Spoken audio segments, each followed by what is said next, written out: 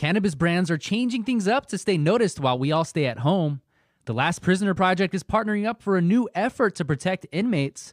And the latest celebrity brand announcement might make you do a double take. It's Monday, April 27th, and this is your TRICHOMES Morning Buzz. Broadcasting live from the TRICHOMES.com studios in Southern California. It's time for your Morning Buzz. We bring you late-breaking news that keeps you up to date with what's happening in the cannabis industry. Cannabis brands are changing tactics to stay top of mind during the pandemic. Many cannabis brands have historically relied on in-store pop-ups and educating budtenders about their products to reach consumers. But as cannabis customers increasingly order products online for delivery or pickup, and with the expectation that these habits will persist after the coronavirus pandemic is under control, cannabis brands should consider more direct ways to reach their audience to ensure sales stay strong, according to experts. Some brands are already on top of the trend, particularly around 420 festivities. Some of the measures cannabis brands are taking include launching a hashtag campaign on platforms such as Twitter and Instagram, staying active on social media with games, happy hours, questionnaires, and other interactive activities, live streaming content via Facebook, Instagram Live, and Zoom, and exploring digital advertising.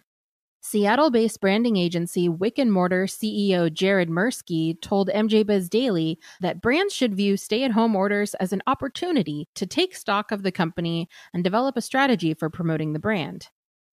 This is definitely a moment when we're slowing down to tackle a big branding project, Mirsky said.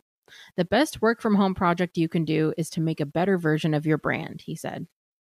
The Last Prisoner Project and Forefront Ventures team up to supply disinfectant to prisons.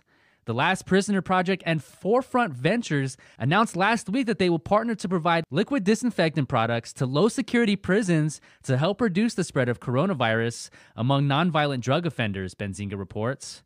Forefront announced last week that it would dedicate part of its Washington-based production facility to the creation of hand sanitizer, some of which would be donated to prisons who need the supplies.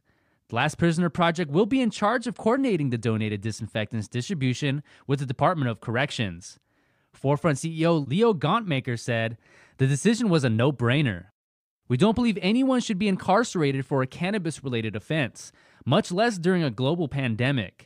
Inmates face tight living conditions, which allow the coronavirus to range through the population, thus making it a breeding ground for illness," Gauntmaker said in a statement. Canadian CBD maker and conservationist Jane Goodall partnered to support environmental initiatives. A Canada-based CBD manufacturer has entered an exclusive partnership with wildlife conservationist Jane Goodall to co-develop natural health and wellness products that will help support environmental conservation and reforestation initiatives. Neptune Wellness Solutions, Inc., headquartered in Laval, Quebec, will work with Goodall to develop plant-based hand sanitizers, essential oils, and hemp-derived products under the existing Forest Remedies brand. The products will launch this summer.